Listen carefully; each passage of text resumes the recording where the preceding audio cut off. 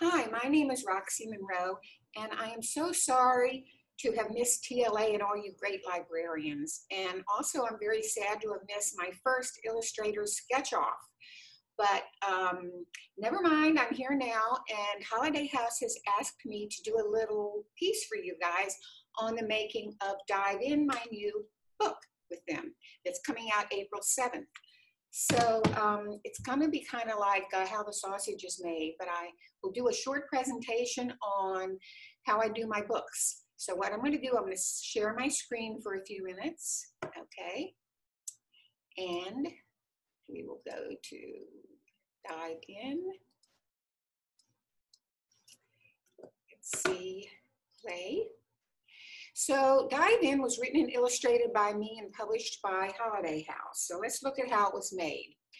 And by the way, I want to do a quick shout out for the Texas Library Association. For those of you who might be seeing this that aren't members of the Texas Library Association, you can tag TLA on social media with posts and videos.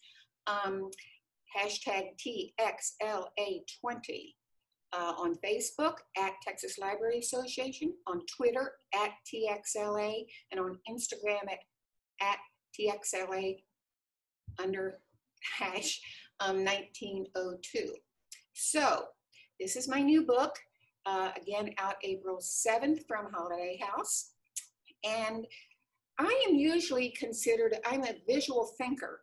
And that means that usually I work out the story with the pictures first and then write the text. So this is the storyboard. You have to kind of figure out how things are going to be placed on the book and how much space to give everything. We have quite a bit of back matter too. And my dear editor said to me, Roxie, we know that you like to do your drawings first, but you must do the text first because this is such a complex book. The text and the art has to be, the art director has to be able to put the text in and wrap it around and have the right space and that sort of thing. So we went back and forth on it. The first thing I do when I start a book, I usually do the storyboard and a dummy, but in this case I did the storyboard and now I'm starting to write. First I had to have a list of characters. So these are just a few of the fish and the corals that I wanted to show. The conceit of the book is that all the fish are to real size. So I had to just figure out size and then what color they were. Were they in schools? Were they separate? Were they in pairs? So that you can get an idea about the visual look and the page turn of the book. So finally, I got it down to these guys. So this is my cast of characters and which spreads they will go on. Now I'm starting to actually write the text you can see here. Just making notes. I'm very sloppy. You'll find out very shortly when you see the rest of my, oh, by the way, I forgot to show you, remind me to show you a quick trip to my studio. So here's when I'm writing the text. I have these guides. I have all kinds of books, internet, museums, talking to people. So I've compiled my information from all different sources. Here's my sloppy table. As you can see, starting to do the sketches for the dummy here. And more sketches for the dummy, some of the reference books, where the placement will be. I wanted to mention a thing about materials too. I used to get these palettes that were about $1.50 a piece, and I would burn through plastic white palettes, a couple of those a day. And one day I walked in, because you see my inks, I use colored ink, and the inks are waterproof. So they ruin a palette. You can't get the ink out. So you have to use new, fresh palettes all the time. And one day I walked into the kitchen, the rare time I go in the kitchen, my husband was making our brunch, and I saw that plastic egg carton and went, whoa. And now I have an unlimited amount, depending on how many eggs we eat, of these clear, perfectly sized containers to mix my colors in. I use a Rapidograph ink pen and sometimes an old-fashioned crow quill ink pen for some of the details. So this is when I was starting to do the black and white sketches and create the dummy, which is I just cut it up and paste it just like you do when you're in grade school, making a little baby book. Here are the sketches I was working on. You can see I'm doing more and more research here, more and more research here. Here on this day, I was working on the moray eel, keeping it up and visual so that I can, when I make sure that the picture and the art has to match. So this is the way I do the actual finished art. This is the rough sketch. I do it on graph paper. The book trim size, by the way, is 10 inches by 20 inches, except we also have a 40-inch spread. So I do it kind of sloppy like that. And then here I'm getting a little more refined, figuring out which creatures are there. I'm going to put text in 2 places. I refined it further and decided to put text only in the upper left corner and consolidate the art in the middle and on the right. So here's the first inking of the guy, and as you can see, I lay in blue shadows, and then I come back in and lay in kind of a lavender shadow, and that gives the piece volume and depth. And here I've started to do his lips. You can see the paint on the right side. And here's the finished piece. So you see, this is the, giving it the roundness and fullness. And then here's the finished piece next to my other favorite creature, the octopus. Again, here's another example of the queen triggerfish, just inked it in, just starting to paint on the original art. Now you will notice that there are cut out pieces of paper around it, and that's because depending on where I am in the art, I mask off the other areas after I've developed a sense of color for the piece, because I don't want to drop paint on it, beat it up, scratch it. I keep it try to keep it pristine. Here's one of my favorite guys. This is the scorpion fish. So you can see the underpainting there is the kind of bluish color, then the lavender, and I'm just starting to introduce what we call the local color, the real color. So there's that guy, there he is. I was starting to get excited. And you can see on the right side, I do many, many sample colors to get the exact right color.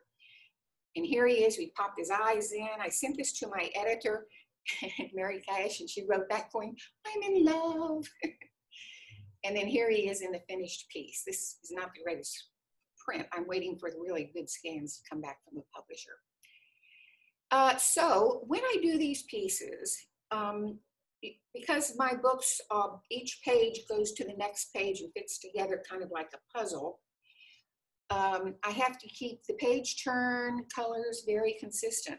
So I had to do first thing I did after doing the inking was do all the blue. And you can see in some cases I've already started to mask off the areas.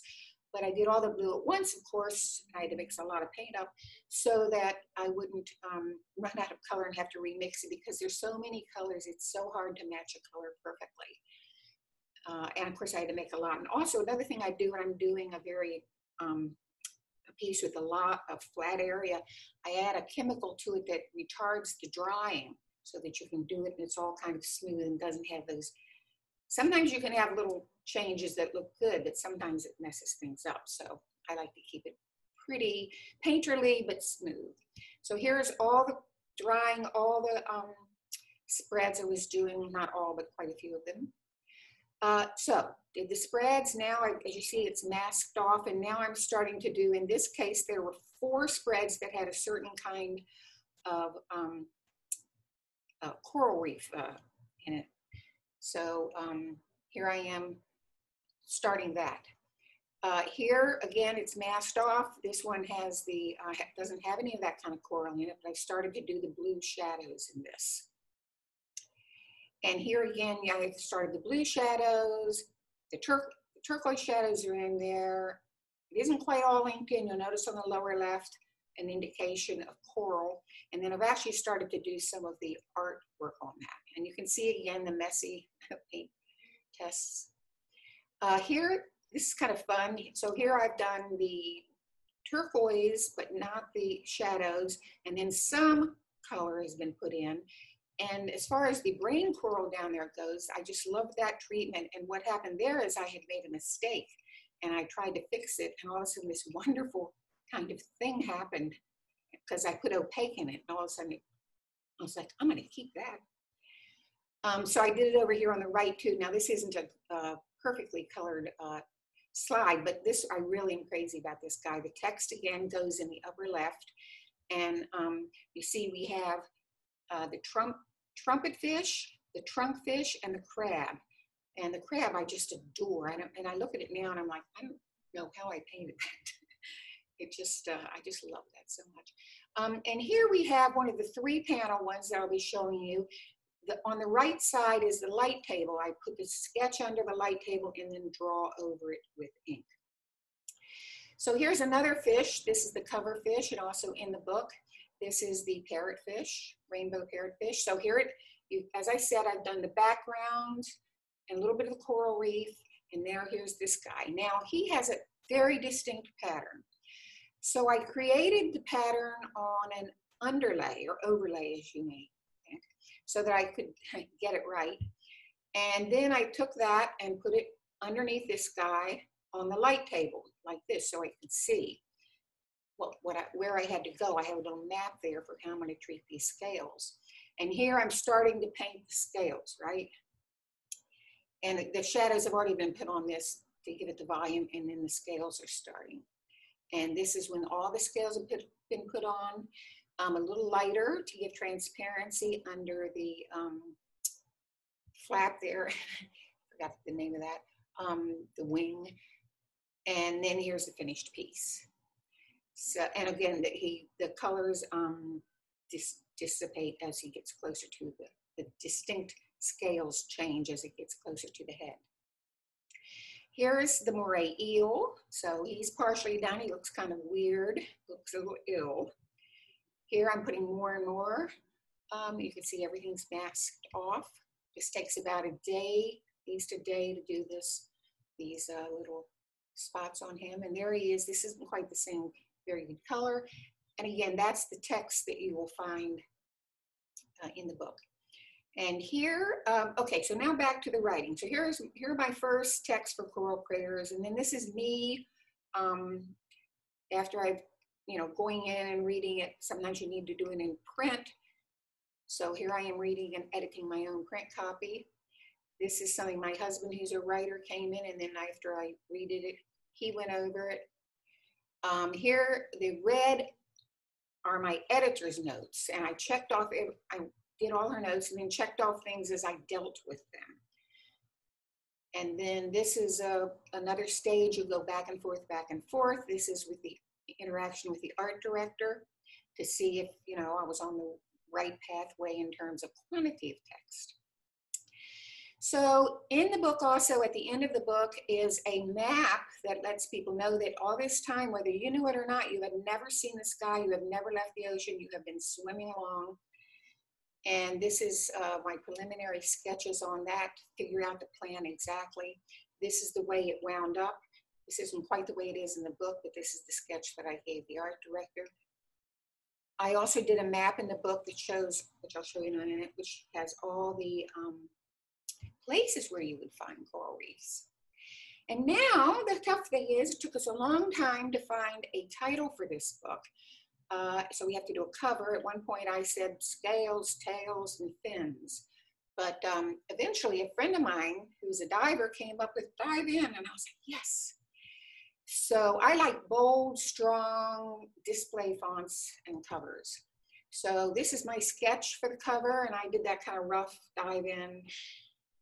And then this is the final cover, very close to it, as you can see. Here I am delivering all the art, very excited to Holiday House. My editor, Mary Cash, is in the black and white stripes. And FYI, generally books show up in bookstores and libraries 2 years after you sign the contract. So this is about 1 year, it took me about 1 year to do the book. This is handing it in about 9 or 12 months after I got the contract, and then it goes to the publishing house and they do their magic. So I just want to tell you real quick where I do my books. So this is the outside of my building in Long Island City. It's across the East River from Manhattan. I take a ferry these days, or you can take the subway. And my studio is around the corner on the 3rd floor. There's a 3rd floor there in the back, and I face north. This is my studio. It is never this studio, but it is never this clean. I cleaned it up for the photographs. Here's a big project I was working on several years ago that took 3 months to ink in and 3 months to paint. A huge maze for an app. There I am, as I mentioned before, inking it in. Then you can see the palette that I used to have that I would throw away and replace with the egg cartons, which is nice recycling. Those are my paints, paint brushes. This is a cleaned up office area, part of my book area, part of my other book area. And this is, I live way over by the Empire State Building, and the green is the East River. I either take a subway or a taxi across, or I could walk all the way from the Empire State Building. I live 2 blocks away from it, all the way up to the bridge, and then I could walk across the 59th Street Bridge, and I have done that once or twice, or more than that, half a dozen or a dozen times, and I've come to my studio. This is the view from the roof of the studio. So thanks, and if you go to my website, you'll find more information, a lot of coloring sheets, mazes to download, activity guides for all my holiday house books, how-to demos, interviews, information on school visits, and right now, because of the coronavirus situation, I'm also doing Zoom online school, virtual school visits for children. So now let's see if we can get off this. Okay, so a couple more quick things. By the way, this is my studio. You see over there where I put everything in my flat files and book inventory. And then back there's where I do a lot of work too. So this is dive in. I want to show you a couple quick things before we close. I'm not going to show you the whole book. So for example, the way the fold outs work, here you're tootling along, swimming, and all of a sudden you see this. Now you may not notice that to start, but you see something's happening behind here, even though we're talking about the queen angelfish.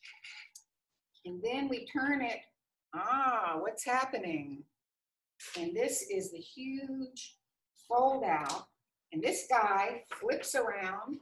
Here you have the text. And what happened, it's very hard to do a center fold and have everything not have blank, and have the pages fit together. And in this case, if the person puts it back wrong, they're still getting a understandable and cohesive picture if they fold it wrong. And then also as you go through the book, and of course if this one comes back, and then we go back deeper into the reef. We also have, remember I mentioned that we had that sketch, so this is the pathway that you're swimming, taking through the reef. And here we have information on protecting coral reefs, learning more about them, a glossary, an index, which I know if Mary Cash did this, and I know it's very, a lot of librarians like to have an index. And then this is the map in the back that I discussed. It shows where all the coral reefs are. So thank you all very, very much. I hope we can all get together next year at TLA, and have a great rest of the spring.